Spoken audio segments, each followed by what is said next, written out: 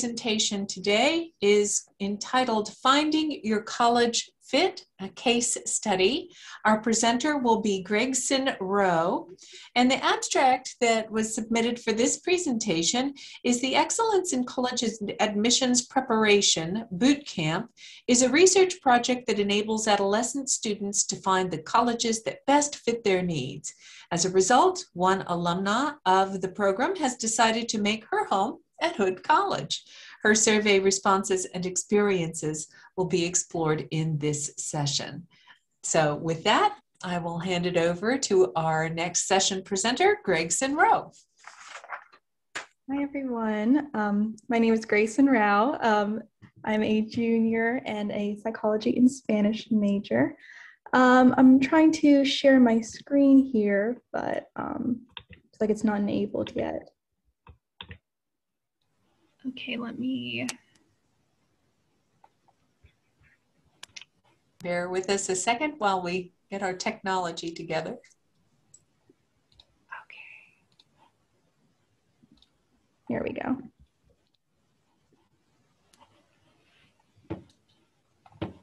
All right, so good morning again. Today I'll be sharing my experience from my Summer Research Institute experience with my advisor, Dr. Diane and her program entitled ECAP, Excellence in College Admissions Preparation. So to aid me in my attempt to show you what we do in the program, I'll be presenting the experience of one alumnus from the ECAP program, who we will be calling Matthew. He participated in the program in the summer of 2019, and when he first arrived to ECAP, he was feeling excited about the process, but reported that he didn't feel informed enough on financial aid awards and considered cost to be a very important factor. He had very insortive, but perhaps overly involved parents, and struggled with finding balance in his life between schoolwork, extracurriculars, applying for college, and finding time to sleep. So with that said, what is ECAP? ECAP is a 3-day intensive boot camp whose main goal is to provide information on the college admissions and college search process. High school students and their families often see the college admissions process and selection committees as mysterious, all-knowing power, similar to the idea of the ominous wizard from The Wizard of Oz. However, with the right tools and skills, we help these students pull back the curtain on the college admissions process in order to find out what school will actually work for them. This is essential due to the ever-changing state of college admissions, especially amidst COVID-19. So to touch on what the college admissions state is like now, Ivy League schools are seeing a rise in applications due to the waiving of SAT and ACT scores in light of COVID-19. But the majority of college admissions has been negatively impacted by the pandemic, just like almost everything else. The National Student Clearinghouse Research Center has found that for the majority of colleges and universities, the number of first-time freshmen has declined by 13% in comparison to last fall, especially among Black, Hispanic, and Native American students. Additionally, fewer students are completing the FAFSA nationally, especially those from Title I schools, which are down 13%, and schools with high minority populations, which are down 15%. And although the Ivies are reaching a wider range of populations by becoming test blind, that doesn't mean that the more prestigious schools are more likely to satisfy their students. A study by the Stanford University Graduate School concluded that the selectivity rate of a college has no relationship with student learning, job satisfaction, or well-being. In reality, college fitness needs to be determined on an individual, personalized level, and there's no one-size-fits-all formula. ECAP has recognized this disparity between good colleges and colleges, or quotation, good colleges, and colleges where students will actually thrive as individuals. And we have implemented many different activities over the course of the camp that cater to the needs of the students as a person and not as a statistic. So the bootcamp itself lasts for 3 consecutive days and has been held on different parts of campus up until last summer, where we held it virtually on Zoom. And in the weeks leading up to ECAP, you can see the research team is busy assembling the master binders that have all of the information they need for camp. And this includes surveys, activities, and informative handouts that our different presenters will be using. And then for who joins the camp, it's mostly made up of rising sophomores, juniors, and seniors, though the camp is best suited for rising juniors. And because it's capped at 20 students and then subdivided into color teams led by research assistants such as myself, the needs of all 3 groups can be addressed. And the majority of attendees are from Frederick County, but the virtual format last year allowed for us to have some participants from North Carolina and Georgia as well. So on day one, as students begin to enter, they fill out their first survey, which asks them about their feelings toward the college application process prior to beginning ECAP. And this includes items such as how empowered do you feel by the process, how important is financial aid, how important is geographical location, etc. And students also self-score a survey on what is important to both them as a person and to them as a college student in order to begin this process of self-discovery. So this whole first hour and a half of introspection is guided by a clinical psychologist and begins the process of taking charge of your search. And in the photo, you can see the students participating in an activity that's all about going the extra mile. So after being challenged to stick a Post-it note on the wall as high as they can, they are then challenged to get it even higher. And at this point, students will get creative by staying on chairs and even using each other for support. And this is all a metaphor for pushing yourself past your initial expectations and stepping outside the box to get a leg up on your college search process and your self-discovery process. And a very important part of the camp is actually the lunches we provide and snacks. We try to make it a really relaxed and welcoming environment with personalized lunches then from Chipotle or Subway or wherever. And we encourage students to get up for coffee and tea breaks and to just keep things really casual. And even for our virtual session, we took a survey on all their favorite snacks and put them in a box, sending it along with their binder to them. And a big draw to the camp is the essay writing process led by Jo Ellen Smallwood with the green box around her on the Zoom screen there. And the goal is not to have a perfect essay, but to overcome the anxiety or mental block about the essay. So we also have students write their feelings toward the college essay pre-camp and post-camp to compare their responses.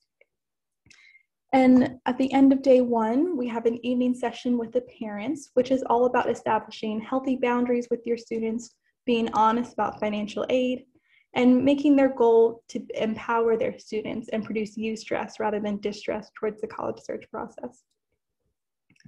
And on day two, we discussed the difference between the SAT and ACT and whether you should submit your scores to help you or if it could hurt you, and the test blind and all the different options that schools have nowadays.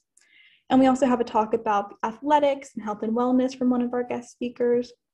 And then Jo Ellen takes them through the first draft of their essay, where they turn off their monitors and just continuously type whatever comes to mind with their prompt. And this helps students avoid over-editing as they go, because a big problem that students have is they want to get it out perfectly or not get it out at all. And then we end the day with mock interviews and with each other, where they can record themselves and then analyze their strengths and weaknesses. And we talk about important parts of preparing for a college interview, like learning information about the college you're actually interviewing for and etiquette over email and in person. And on day three, we do a really popular activity led by one of our directors, Cheryl. And she brings in transcripts from various different students. And then we have small groups become the college admissions committee and decide who they're going to let into the school. In the end, she reveals that all of them actually got into the school and that just the surface judgment isn't enough to know how qualified that student is to go to school. Just because they only worked a part-time job and struggled in school doesn't mean that they're going to perform better or worse in college than someone with a ton on their resume. And then we end the day with a campus tour and closing ceremonies. So the campus tour teaches them what to look out for and what kind of questions to ask. We usually do it on the Hood College campus as well. And we encourage them to talk to the actual students and try to go on a normal day of classes. And we end with a cake that is decorated with their favorite college that they researched during their time at ECAP. And then in January, we invite them back for a booster session just to touch base with where they're at and give them updated information. And then we had some comments from them about how ECAP benefited them. They really enjoyed the essay writing and the SAT and Common App strategies. And most importantly, it just puts them on the right foot of beginning their college search process. And as for Matthew, after completing ECAP, he remained excited about the process and feels very informed on financial awards and the role of cost in his final decision. His parents are still involved, but have learned to let Matthew take the reins on his college search. He also feels much better about his balance between schoolwork, extracurriculars, applying for college, and even has enough time to sleep. While ECAP does not promote any certain school, we are proud to share that he has chosen Hood College as his perfect fit. And with that, I'll open up to any questions. Thank you so much. It sounds like a phenomenal program and that the students really, truly benefit from it. So with that, if you have questions for our presenter, please type them into the chat and we're happy to pass them along to her.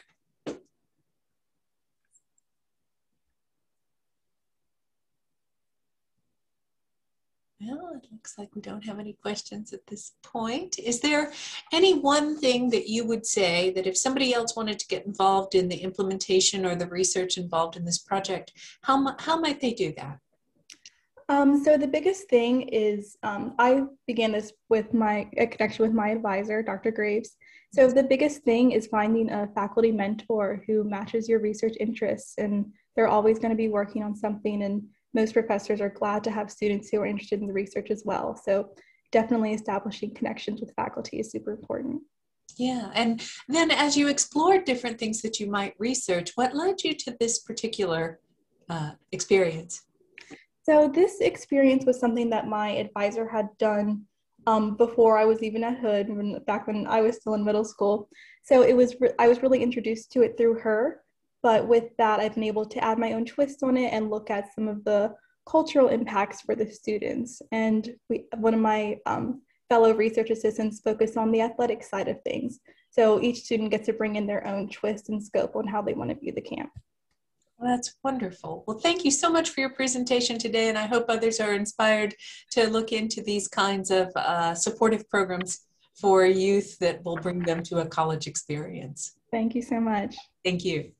It's time